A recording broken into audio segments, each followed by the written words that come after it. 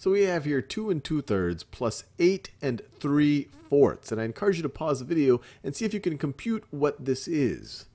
So now let's work through this together. And there's a bunch of ways that you can tackle this. I'll do it in a couple of different ways. So one way that you might see is to just rewrite this expression. To just rewrite 2 2/3 plus 8 3/4 plus 8 3/4. And you might be saying, why would I rewrite it this way? Well, when you rewrite it this way, it's very clear that these are the fraction parts of the mixed numbers and these are the whole number parts of the mixed numbers, and maybe we can add them separately. But before we even start adding the fraction parts of the mixed numbers, we notice that we have different denominators here. We have a 3 and we have a 4. So it would be nice to find a common denominator. And we've seen multiple times in the past when you're adding fractions with unlike denominators, a good common denominator would be their least common multiple, the least common multiple of 3 and 4. Well, what's that going to be? Well, let's look at the multiples of 4. 4 is not perfectly divisible by 3. 8 is not perfectly divisible by 3.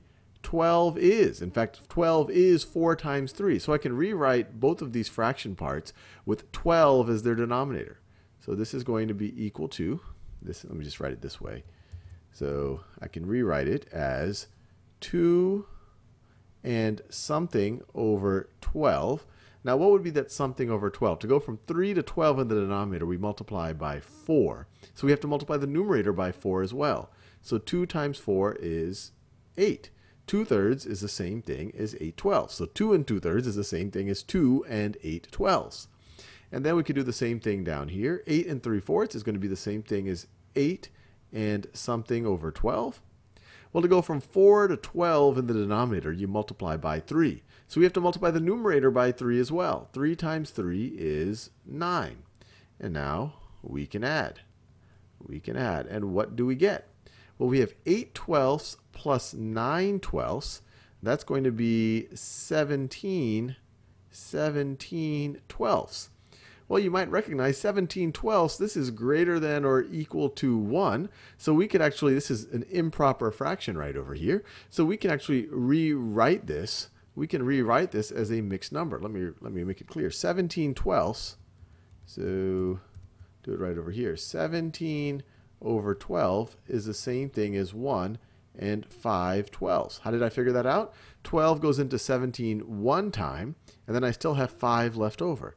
17/12 is the same thing as 1 and 5/12. So what I could do is I could write the 5/12 part in the fraction part of our, or I guess the fraction place on our numbers, and then I can regroup the 1, put it in the whole number column.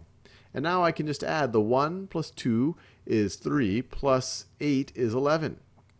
So we get 11 and 5/12. 11 and 5/12. Now there's other ways that we could have tackled this.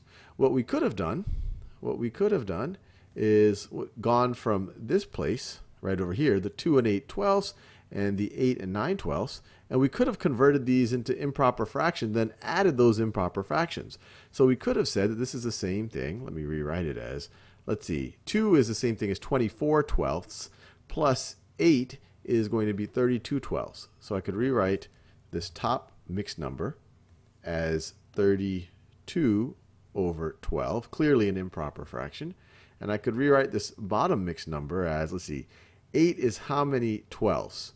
That's going to be 96/12 plus another 9/12 is 105/12. 105/12. If what I just did looks a little bit confusing, you should review the Khan Academy videos on converting mixed numbers to improper fractions or vice versa.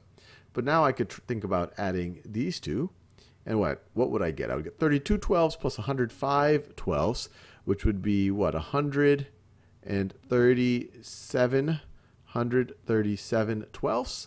And then if we wanted to rewrite this as a mixed number, we could say, okay, let's see, 12 will go into 137 11 times. So it goes 11 times. 11 times 12 is 132, so you would have 5 left over. So it's 11 and 5/12. So you could have done it either way. I think this one would, the way we did it the first time would have been a little bit easier because you didn't have to deal with these really big numbers like 137 and 105 and 32, and you just dealt with more straightforward numbers. You say, hey, look, 8/12 plus 9/12 is 17/12, which is the same thing as 1 and 5/12.